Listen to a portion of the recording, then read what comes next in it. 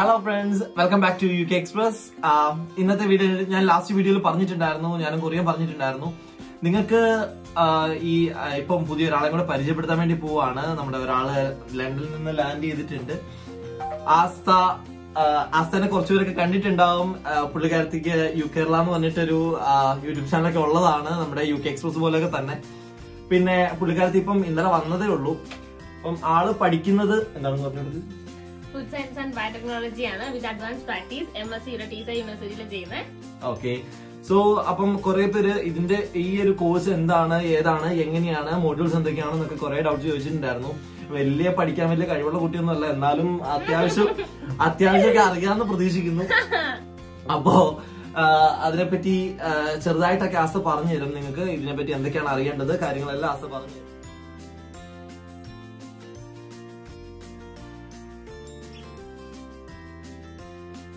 അപ്പം ആസ്തനോട് ചോദിക്കാം, ആസ്ത നമുക്ക് നമുക്ക് എന്തൊക്കെയാണ് ശരിക്കും ഇതിന്റെ അകത്ത് ഇത് പഠിച്ചിട്ടുണ്ടെങ്കിൽ നമുക്ക് ഇവിടെ ഒരു വർക്ക് പെർമിറ്റ് ഒക്കെ കിട്ടാൻ ചാൻസ് ഉണ്ടോ നിന്റെ അഭിപ്രായത്തിൽ? സീരിയസ്ലി, ബിക്കോസ് ലൈഫ് സയൻസിനോട് കൂടുതൽ ഡിമാൻഡ് ഉള്ള സ്ഥിതിക്ക് ഇപ്പൊ നമ്മൾ ഫുഡ് സയൻസിലൊക്കെ ആണെങ്കിൽ നമ്മൾ മെയിൻലി നമുക്ക് വരുന്ന ഓപ്പർച്യൂണിറ്റീസ് ഫുഡ് ഇൻസ്പെക്ടർ, അതുപോലെ തന്നെ ഉണ്ട് ഫുഡ് ഇൻസ്പെക്ടർ, അതുപോലെ തന്നെ പിന്നെ നമുക്ക് കമ്പനികളിൽ, അതായത് ഈ ബ്രിട്ടാനിക അതുപോലുള്ള വലിയ ഫുഡ് ഇൻഡസ്ട്രിയുമായിട്ട് ബന്ധപ്പെട്ട ഡിഫറെന്റ് കമ്പനികളൊക്കെ അല്ല, അപ്പൊ അതുപോലത്തെ കമ്പനികൾ നമുക്ക് ഫുഡ് ക്വാളിറ്റി ഇൻസ്പെക്ടർ, അതുപോലെ ഒരുപാട് ഫീൽഡിൽ നമുക്ക് ഓപ്പർച്യൂണിറ്റീസ് ഉണ്ട്. പിന്നെ നമുക്ക് റിസർച്ച് ബേസ് ചെയ്ത് അങ്ങനെ പോകാനാണെങ്കിൽ നമുക്ക് അങ്ങനെയും പോവാം. പിന്നെ എന്താ പറയാ, നല്ല ഫീൽഡാണ്. ഇപ്പൊ ഞാൻ എന്റെ ഡിഗ്രി ബയോടെക്നോളജി ആയിരുന്നു. സോ അപ്പൊ അത് കാരണം ബയോടെക്നോളജി ഒരു ഫീൽഡ് ഒരു സബായിട്ട് വരും. സോ എനിക്ക് ഫുഡ് സയൻസ് ഇഷ്ടമായതുകൊണ്ടാണ് ഞാൻ food science and biotechnology with advance practice എടുത്തത്. പിന്നെ വേറെ ഒരു ഡിഗ്രി ഫീൽഡിൽ നിന്നൊക്കെ വരുമ്പോൾ ഇച്ചിരി ഡിഫറെന്റ് ആയിരിക്കും, ബിക്കോസ് ഇതിനകത്ത് കൂടുതലും കെമിസ്ട്രി വരുന്നുണ്ട്, ബയോളജി ഇഷ്ടമുള്ളവർക്കാണ്. പക്ഷെ മെയിൻലി നമ്മൾ ഫുഡ് സയൻസ് എന്നൊക്കെ പറയുമ്പോൾ കെമിസ്ട്രി കൂടുതൽ വരുന്നുണ്ട്. ഇതിന്റെ ഒരു ബാക്ക്ഗ്രൗണ്ട് വരുന്നവർക്കായിരിക്കും ഇച്ചിരി എളുപ്പം. വേറൊരു സൈഡിൽ നിന്നൊക്കെ വരുമ്പോൾ ഇച്ചിരി ടഫ് ആയിരിക്കും. പക്ഷെ എന്നാലും നല്ല സബ്ജക്റ്റ് ആണ്, ബിക്കോസ് ഹെൽത്ത് സയൻസ് ഒക്കെ ഇഷ്ടപ്പെടുന്നവർക്ക് നല്ല സബ്ജക്റ്റ് ആണ്, ഇൻട്രസ്റ്റിംഗ് ടോപ്പിക് ആണ്. അപ്പം പിന്നെ അതുപോലെ തന്നെ പഠിക്കാൻ എങ്ങനെയുണ്ട് നമുക്ക്? ഇപ്പം ഫുഡ് സയൻസ് ആൻഡ് ബയോടെക്നോളജി എങ്ങനെയാണ്? മൊത്തത്തിൽ എക്സാംസ് എന്തെങ്കിലും വരുന്നുണ്ടോ, അതോ മൊത്തം അസൈൻമെന്റ്സ് ആണോ? ഈ സെമസ്റ്ററിൽ എനിക്ക് അസൈൻമെന്റ്സ് ആയിരുന്നു, 2 അസൈൻമെന്റ്സ്, മെയിൻ ആയിട്ട് 2 അസൈൻമെന്റ്, പിന്നെ സബായിട്ട് ഒരു എസ്ഐ ടോപ്പിക്കും ഉണ്ടായിരുന്നു.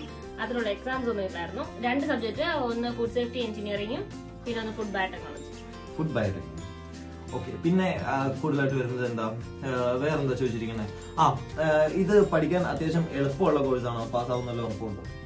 പാസ്സാവുന്നതിന് കുഴപ്പമൊന്നുമില്ല. പക്ഷെ നമുക്ക് എന്താ പറയാ, ബയോടെക്നോളജി എന്ന് പറഞ്ഞ സബ്ജക്ട് അല്ലെങ്കിൽ ബയോളജിയും കെമിസ്ട്രിയും ഇഷ്ടമാണെന്നുണ്ടെങ്കിൽ അത് രണ്ടും നമുക്ക് കൈകാര്യം ചെയ്യണം. ഡെഫിനറ്റ്ലി നമുക്ക് പാടുന്നുണ്ട്, കുഴപ്പമൊന്നുമില്ല. നമുക്ക് ഇഷ്ടപ്പെടുന്ന ഒരു ഫീൽഡ്. അതിന് ഫുഡ് സേഫ്റ്റി എഞ്ചിനീയർ കൂടുതലും ഫുഡുമായിട്ട് റിലേറ്റഡ് ആണ്. നമ്മളെന്താ പറയാ, നമ്മള് ഫുഡ് എങ്ങനെ ഉണ്ടാക്കും, അതിന്റെ ഒരു മെയിൻലി നമുക്ക് കുറെ നമ്മുടെ കയ്യിൽ നിന്ന് തന്നെ എഴുതാൻ പറ്റുന്ന പോലത്തെ, അതായത് നമ്മുടെ സേഫ്റ്റി, ഫുഡിനെ നമ്മൾ എങ്ങനെയൊക്കെ സേഫ്റ്റി ആയിട്ട് കൈകാര്യം ചെയ്യാം, അങ്ങനെയൊക്കെ മെയിൻലി നമ്മുടെ കയ്യിൽ നിന്ന് തന്നെ കൂടുതൽ ഇടാൻ പറ്റുന്നതായതുകൊണ്ട് കുഴപ്പമൊന്നുമില്ല. പിന്നെ കെമിസ്ട്രി ഇച്ചിരി ടഫ് ആയിട്ടുള്ളവർക്ക് ഇച്ചിരി ബുദ്ധിമുട്ടായിരിക്കും, മാത്രമേ ഉള്ളൂ, വേറെ കുഴപ്പമൊന്നുമില്ല. ഇത്രയൊക്കെ നാക്കിട്ട് പറയുന്നുണ്ടെന്നുണ്ടെങ്കിലും നമുക്കൊരു നാരങ്ങവെള്ളം പിഴിയാൻ പോലും അറിയത്തില്ല എന്നുള്ളതാണ് വാസ്തവം.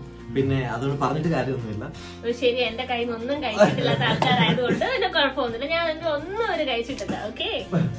പിന്നെ വേറെ എന്താണ് ചോദിക്കാനുള്ളത്? നമുക്ക് ഇപ്പം ഈ ഫുഡ് സയൻസ് ആൻഡ് ബയോടെക്നോളജി രണ്ടും രണ്ട് ടോപ്പിക് അല്ലേ വരുന്നത്? ഫുഡ് സയൻസ് ബയോടെക്നോളജിയുടെ ഡിഗ്രി വരുമ്പോൾ ബയോടെക്നോളജി, നമുക്ക് മാസ്റ്റേഴ്സ് എടുക്കുമ്പോൾ നമുക്ക് ഫുഡ് സയൻസ് വരുന്നുണ്ട്, മറൈൻ എഞ്ചിനീയറിംഗ് വരുന്നുണ്ട്, അങ്ങനെ ബയോടെക്നോളജി തന്നെ പല ഡിഫറെന്റ് ടൈപ്പിൽ വരുന്നുണ്ട്. അപ്പൊ ഈ ഫുഡ് സയൻസ് എടുത്ത് പോവാണെങ്കിൽ നമുക്ക് ന്യൂട്രീഷൻ ഫീൽഡിൽ വേണമെങ്കിൽ അങ്ങനെ പോവാം, ഫുഡ് ഇൻസ്പെക്ടർ ആ ഫീൽഡിൽ വേണമെങ്കിൽ അങ്ങനെ പോവാം.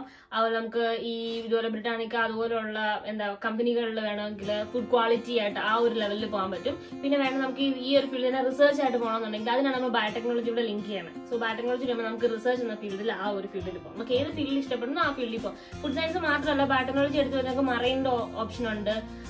അതുപോലെ തന്നെ പിന്നെന്താ, ബയോടെക്നോളജി മാത്രമാണ്, അതുപോലെ ന്യൂട്രീഷണൽ സ്പെഷ്യലിസ്റ്റ് അങ്ങനെയായിട്ട് സെപ്പറേറ്റ് ഉണ്ട്, നമുക്ക് ഇഷ്ടമുള്ള എടുക്കാം.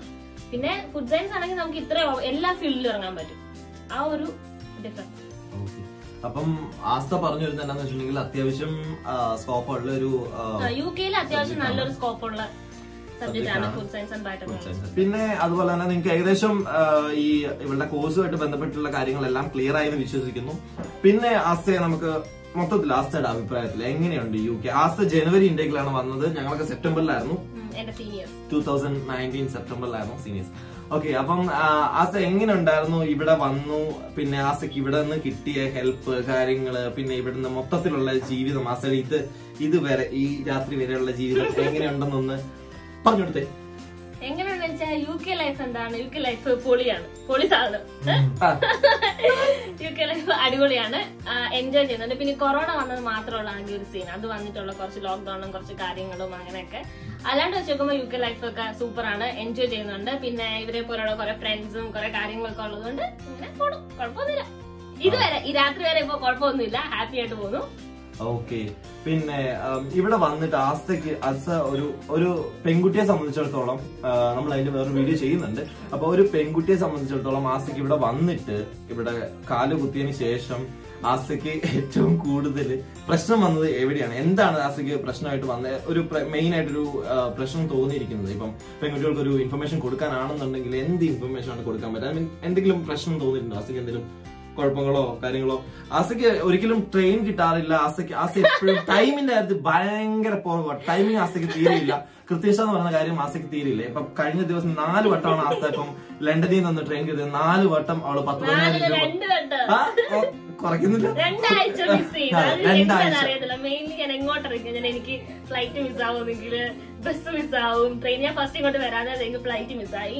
ഫസ്റ്റ് ഞാൻ ഇവിടുന്ന് ലണ്ടനിൽ പോകുന്ന ടൈം കൊണ്ട് എനിക്ക് ബസ് മിസ്. എല്ലാ തവണ ബസ്സിന് ടിക്കറ്റ് എടുക്കും, പിന്നെ ഞാൻ വേറെ ബസ് കയറിയായിരിക്കും പോണേ. 2 ആഴ്ച ഞാൻ അവിടെ നിങ്ങളുടെ വരായിരുന്നു, എനിക്ക് ട്രെയിൻ കിട്ടിയില്ല. ഈ പ്രാവശ്യം വന്നു, എനിക്ക് ട്രെയിൻ മിസ്സായി പോയി, പിന്നെ വേറെ ട്രെയിൻ എടുത്തു. അത് വേറെ ആരും കുഴപ്പമൊന്നുമില്ല, ഇവിടെ കലിക്കൊണ്ട് തന്നെയാണ്. വലിയ ഭാഗ്യമുള്ള കുട്ടി, അതുകൊണ്ടാണ്.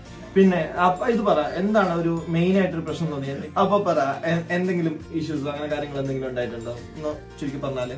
അങ്ങനെ മീൻസ് എനിക്ക് ഇവിടെ തന്നെ പ്രശ്നങ്ങളൊന്നും ഉണ്ടായിട്ടില്ല. ഇപ്പൊ ഞാൻ ലണ്ടനിലാണ് വർക്ക് ചെയ്യണേ. സോ അപ്പൊ അവിടെ മീൻസ് ആക്ച്വലി എന്താ പറയാ, നമ്മള് ഇച്ചിരി ബോൾഡ് ആയിട്ടും അങ്ങനെയൊക്കെ നിൽക്കുകയാണെങ്കിൽ നമുക്ക് കുഴപ്പമൊന്നുമില്ല. നമ്മൾ ഇച്ചിരി ഒതുങ്ങി അങ്ങനെയൊക്കെ നിൽക്കുന്ന ടൈപ്പ് ഒക്കെ ആണെങ്കിൽ ഡെഫിനറ്റ്ലി നമുക്ക് പലരുടെയും ഭാഗത്തുനിന്ന് മീൻസ് എന്താ നമ്മളൊന്ന് ട്രൈ അങ്ങനത്തെ കുറച്ച് ഇതൊക്കെ വരും. ബോൾഡ് ഒക്കെ ആണെങ്കിൽ പ്രശ്നമൊന്നുമില്ല. പ്രത്യേകിച്ച് ആ ഭാഗത്തു നിന്നൊക്കെ നമ്മളിപ്പോ ഒറ്റയ്ക്കാണ്, ഒരു പെണ്ണ് തന്നെയൊക്കെ ആവുമ്പോൾ ശരിക്കും നമുക്ക് പല ബുദ്ധിമുട്ടുകളും പലയിടത്തും എടുത്തും വരും. പിന്നെ നമ്മൾ ആ ഒരു രീതിയിലൊക്കെ നിന്ന് കഴിയുമ്പം നമുക്ക് ഹാൻഡിൽ ചെയ്യാൻ പറ്റും. ഈ ഒരു ലൈഫ് വേറെയാണ്, നമ്മളിപ്പോ ഇന്ത്യയിൽ കാണുന്ന ലൈഫേ അല്ല. സോ ഇവിടെ എല്ലാവരും ഒരു UK ലൈഫ് ആ ഒരു രീതിയിൽ പോകുമ്പോൾ മാക്സിമം അവരും നമ്മളും അങ്ങനെ ആയിരിക്കും എന്ന് വെച്ചിട്ട് പല രീതിയിൽ നമ്മളെ അപ്രോച്ച് ചെയ്യാനും ഒക്കെ ശ്രമിക്കും. സോ നമ്മൾ എപ്പോഴും വിച്ച് മീൻസ് ബോൾഡ് ആയിട്ടിരിക്കും. നമ്മൾ ബോൾഡ് ആണെന്നുണ്ടെങ്കിൽ മോസ്റ്റ്ലി ആരും നമ്മളുടെ അടുത്ത് ഒന്നിനും വരില്ല. സോ ആസ് ഒരു ഗേൾ നമ്മളോട് ഒറ്റയ്ക്ക് ജീവിക്കാൻ വരുമ്പോൾ മെയിൻ ആയിട്ട് നമുക്ക് വേണ്ട കാര്യം ബോൾഡ് ആയിട്ടിരിക്കുക, സ്ട്രോങ് ആയിട്ടിരിക്കുക. പറയാനുള്ള കാര്യം മുഖത്ത് നോക്കി പറയാം. ഭയങ്കര തന്നെയാണ് കേട്ടോ. അപ്പോ ഇത്രയൊക്കെയാണ് ഇപ്പം നിലവിലുള്ള കാര്യങ്ങള്. പിന്നെ വേറെ എന്താ ചോദിക്കുക? ഇപ്പം ആസിക്ക് അല്ലാണ്ട് വേറെ കുഴപ്പങ്ങളൊന്നും വന്നിട്ടില്ല, നിലവിൽ ഇവിടെ വേറെ പ്രശ്നങ്ങളൊന്നും ഉണ്ടായിട്ടില്ല. പിന്നെ ഇവിടെയൊക്കെ ചുറ്റുമുള്ളതുകൊണ്ട് നമുക്ക്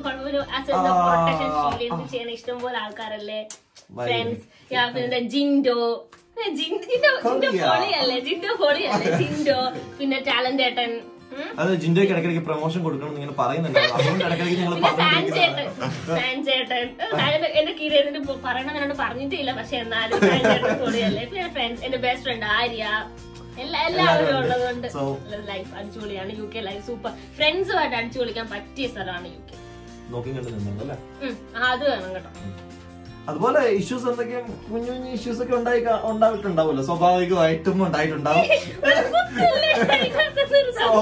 സ്വാഭാവികമായിട്ടും എന്തെങ്കിലുമൊക്കെ ഇഷ്യൂസ് അങ്ങോട്ടും ഇങ്ങോട്ടൊക്കെ കാണും ഉണ്ടായിട്ടുണ്ടാവും അല്ലേ? അതൊക്കെ പിന്നെ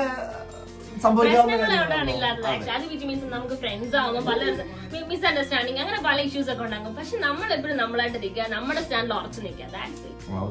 സോ അപ്പം ഇത്രയൊക്കെയാണ് ഇപ്പം എന്ന് ആസ്തയ്ക്ക് പറയാനുള്ളത്. ആസ്ത ഇപ്പൊ ഇന്നലെ വന്നുള്ളൂ, നാളെ തിരിച്ചു പോകും. എന്ത് ചെയ്യാനാ, ജോലി കാര്യങ്ങൾ നമുക്കൊക്കെ ജീവിക്കേണ്ടി, അടിച്ചു പൊളിക്കണം, എന്നോടൊക്കെ ജോലി വേണം.